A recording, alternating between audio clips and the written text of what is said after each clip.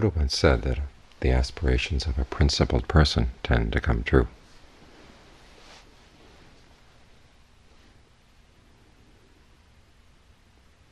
What this means is that it's not simply the aspiration that on its own that's going to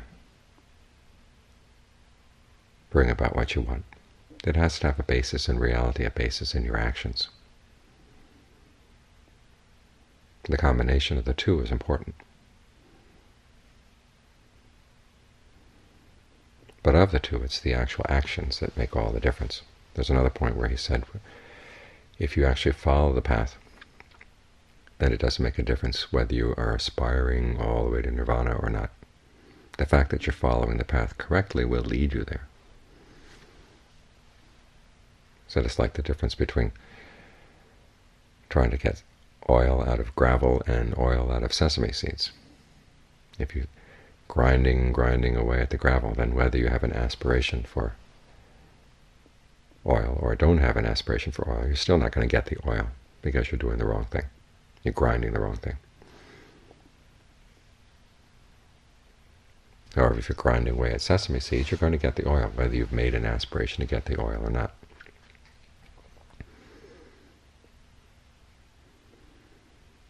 But still, it's important that you have a sense of what you're doing, why you're doing it. If you didn't really want oil, then why were you sitting there grinding away at the sesame seeds? Someplace in there's got to be the desire.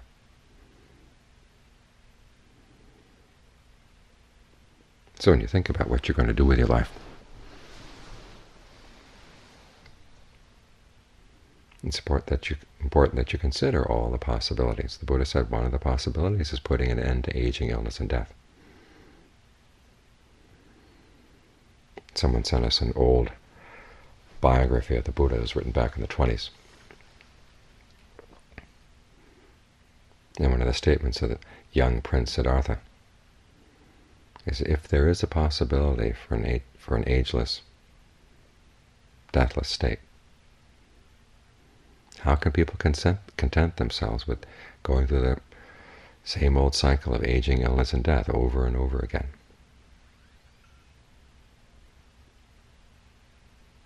It sounds like wisdom to content yourself with the common lot of human beings, but he said anyone with a real heart must feel that there must be something better.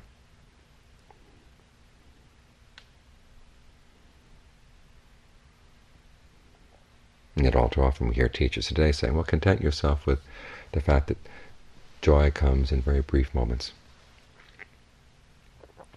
and be mindful to squeeze the most out of the moments. But they don't offer much more hope than that. Whereas what the young prince was aiming at was something much higher, something that goes a lot deeper. There is that possibility of putting an end to suffering, he said. At that point it was simply a conviction. Later on he found that it was true. For us, we hear the news of his life, and for us it's just a conviction.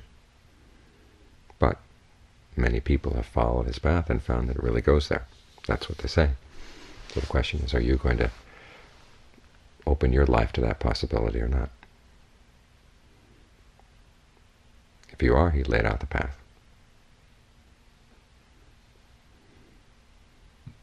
And given the nature of the goal, which has two aspects, the path has two aspects as well. The goal, as he said, is timeless. It's always present. And so you read depictions of the path where it's simply through a certain brief insight, cuts all the way through to the experience of nirvana. But on the other hand, he says that nirvana is, he calls it the subtle, the very hard to see. It may be present, but it's awfully hard to find. That's why the practice has its gradual aspect as well. As you're building up your discernment with time. Over time you get more and more precise, more and more sensitive, more and more discerning. And that can only come with practice.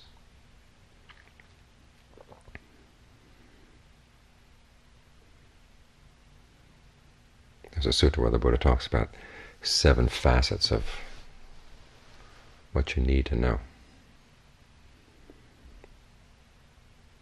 They include knowing the Dharma, knowing its meaning. Those are things that you can be taught in terms of words. The remainder are things that you can only learn from experience. Having a sense of yourself, having a sense of the proper time, having a sense of enough. In other words, having a sense of yourself means knowing what your strengths, what your weaknesses are, what needs to be worked on, what you can rely on as the strengths you've developed. These you can know only through experience, only through testing them, testing yourself in different situations. Having a sense of the right time to push the practice, the right time to go a little bit more,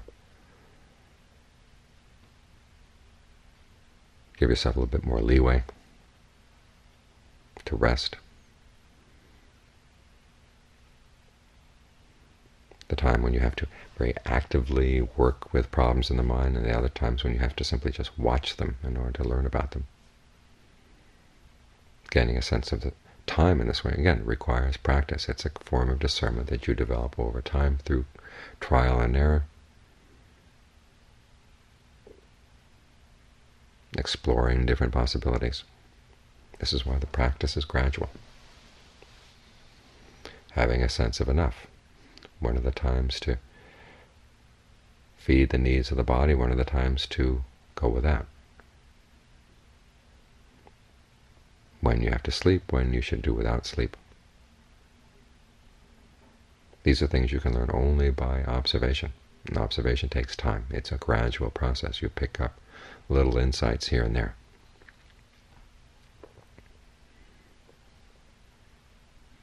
The final two qualities have to do with other people. One is having a sense of the society in which you are. In other words, in this group of people, you should talk in that way, you should act in that way. In that group of people, you should talk in this way, you should act in this way. You can get some guidance from other people, but a lot of times you have to watch, you have to be observant. And again, that's the kind of discernment that builds up over time.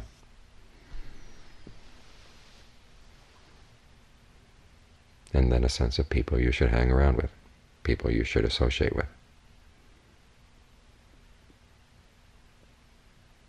That's something that takes time. As the Buddha said, you can't know another person's virtue unless you stay with that person and watch them carefully for long periods of time. You have to be observant and you have to take time. You can't know another person's purity unless you've had dealings with that person. And again, you have to be observant, and this takes time.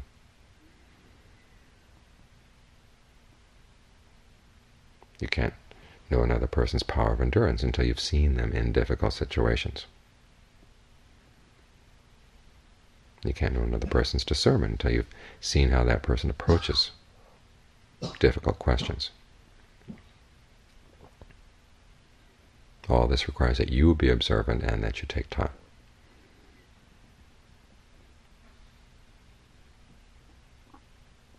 So in all this, the practice is gradual. It takes time. Takes your powers of observation, and many of the insights you gain will just be little tiny steps. But as the Buddha said, don't underestimate the little things. They can sometimes make a big difference.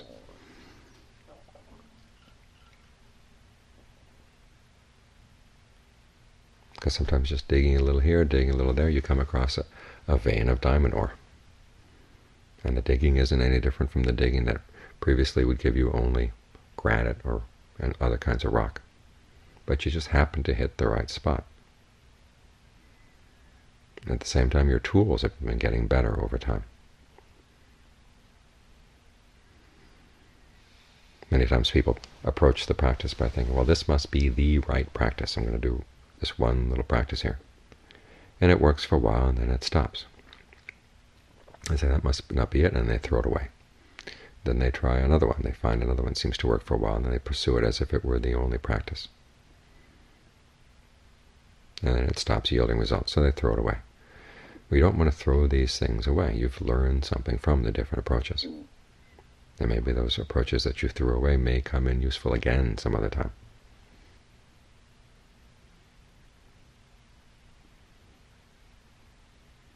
Sometimes changing the focal point in your body gives all kinds of new insights.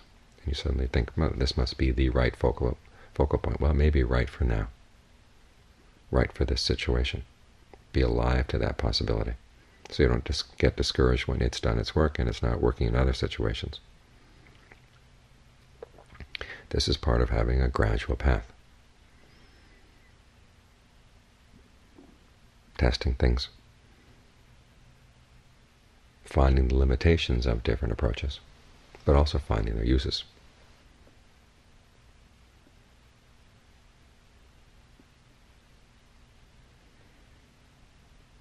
So even though the deathless is there already, as the Buddha said, it's timeless, always relevant. As we chant every night, Akaliko, Akaliko.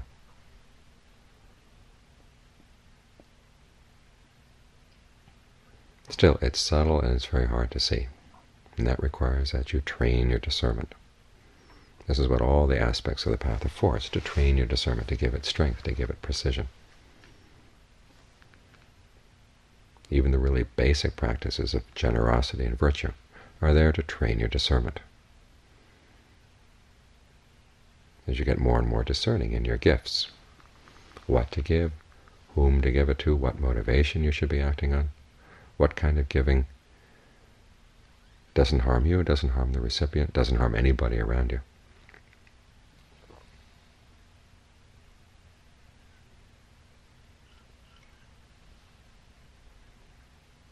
What needs to be done to overcome periods of greed, periods of fear that you're not going to have enough.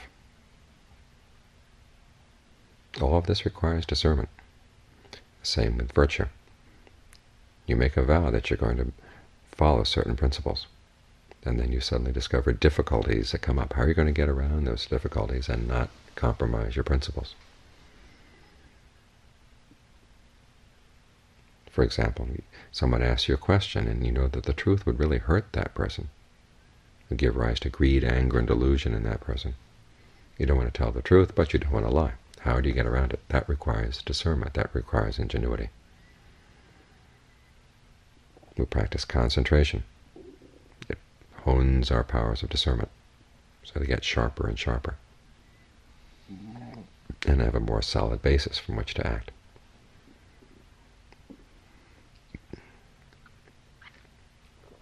All of this is a gradual process. It's important that you not give up.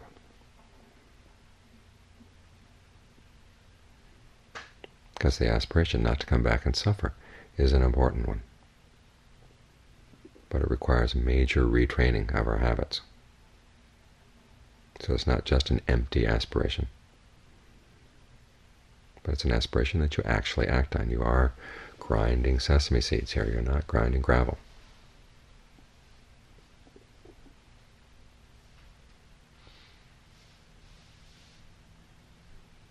But in this particular case, it's a lot more difficult than just getting oil.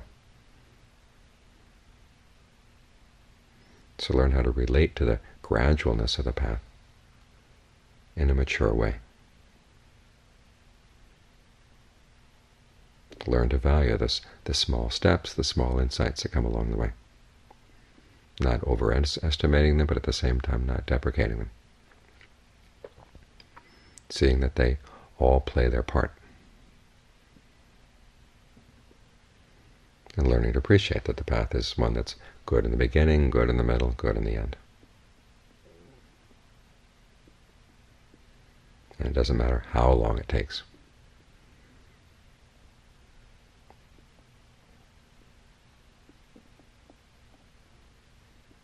Because the goal is something that speaks to our true desires, our true aspirations.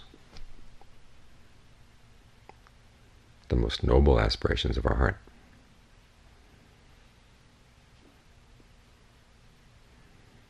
Something that big requires your whole life. Not in the sense of taking all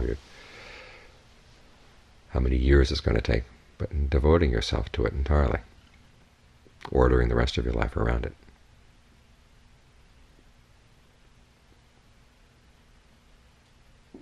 So that the aspiration does bear fruit. It's backed up by the causes that will lead to the effects that we want.